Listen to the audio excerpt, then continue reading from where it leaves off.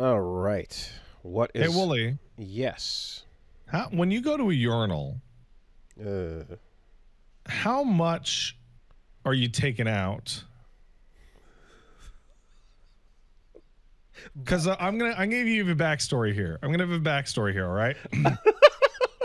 So I recently, I went to the public washroom, right? Okay. And when I was talking, and I mentioned to Paige that it sucks that because I hate using the regular urinal, and I always use the child's urinal because it's so much shorter. Because wait, we're gonna get there. Yeah. We're gonna get there. Oh, but yeah. No, we're gonna by all get there. means. We're gonna get there. Yeah. Don't click the clip button just yet. Go on. Because when when I used a regular man's urinal yesterday, like my balls were so close to touching the urinal that it made me super nervous. Yeah, that's bad. You don't want that. That's terrible. And like me and Paige are having this conversation on Twitter because why not? F it. Of course. As you solve all these issues. And people are like, well, why the f are you taking your balls out of your fucking pants? Like, well, how are you supposed to piss if you don't take your balls out of your fucking pants? I see. I see. So what we have here... Because the dick and your balls go over the waistband of your underwear through the hole in your pants. So we have a Butters situation where the ass is out and we drop it right down to the ankles. No, you because it feels good, man. No, you zip your zipper, and then you reach in there and you pull the whole thing out over the waistband. Okay. And then people are like, well, why would you put it over the waistband? I'm like, how are you supposed to get it out then? Well, look, I mean, sometimes I'm wearing the kinds of boxers where it's much easier for me to simply lift one of the pant legs and just use that. So that ends up being the simplest way most of the time. Other times, depending on, again, the boxer brief type, you can use the flap in the front, at which point it's just shaft peeking out the, it's just shaft coming out.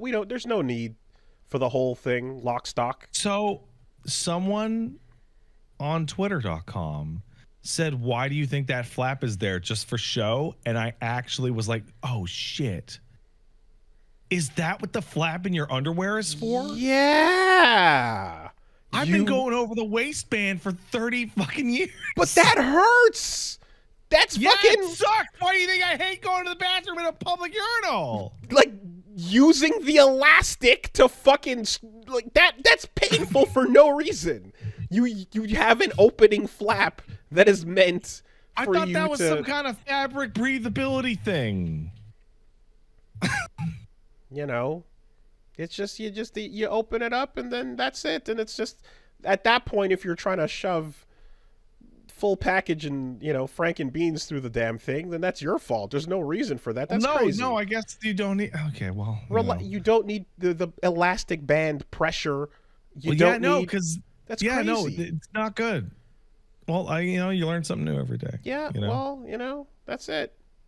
Yeah, you don't need... Yeah, okay, well, I've learned something today. Yes. Though it does suck using like an adult urinal because you look like a tiny person more than normal. Yeah. Well, I don't know. Do you look like more of a tiny person by using the child's urinal? I mean, look, man, if everything's pretty busy, I've taken the child's urinal and it's been rough because it's like, please don't splatter. So then there's a whole technique. At which point you're like, let's get it higher up so that you're not going straight, you're coming hitting an angle and you're minimizing splash, so you have to learn that technique. But fortunately, if you're doing the pant leg method as I described, then you're already angling downwards so that you're not creating a splashback point. This is why you just skip all these logistical problems by, like, if you're in your own house, you just get completely undressed every time you go to the bathroom. You just like every single time you go to the bathroom, you just take off all your clothes and put them to the side. Again, the butters. You know, no. Look, man, do what you want in your own house. God bless. I fucking will. I will. Quite frankly, but no, I feel like I've learned, depending on which boxer I'm wearing, the most optimized way to go about this. And you know. Well, you know, the important thing is that I learned this before I had to teach it wrong to someone else. Yeah. Yeah.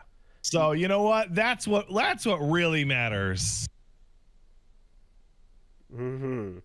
Mm-hmm. I'm going to end up dude, I'm going to end up calling my dad on the phone like all the time, and it's going to be super cringe. Oh well. There's a proper game of Minesweeper you're going to be playing here with every lesson taught, you realize. I am well aware.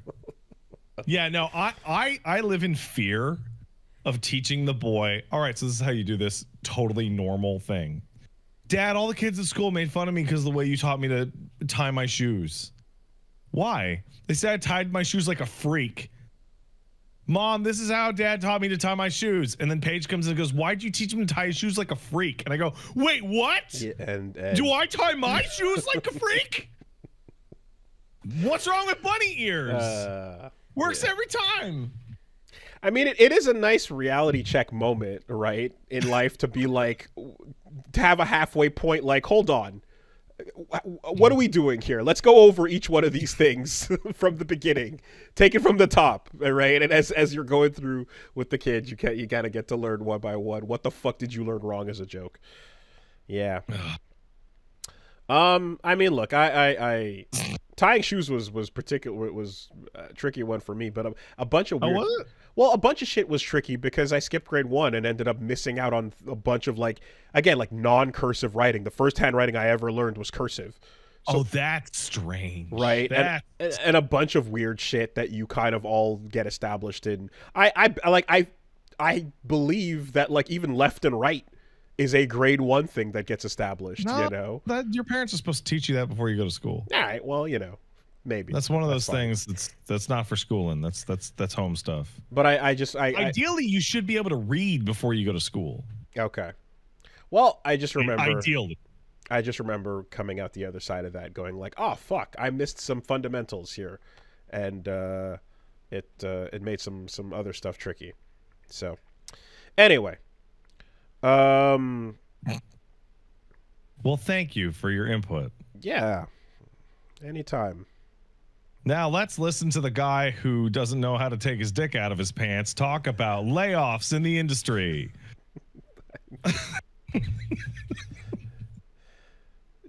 Yeah. Spare me from my own brain. I had a bunch of dumb jokes that were not going anywhere, and let's just move on. Yeah.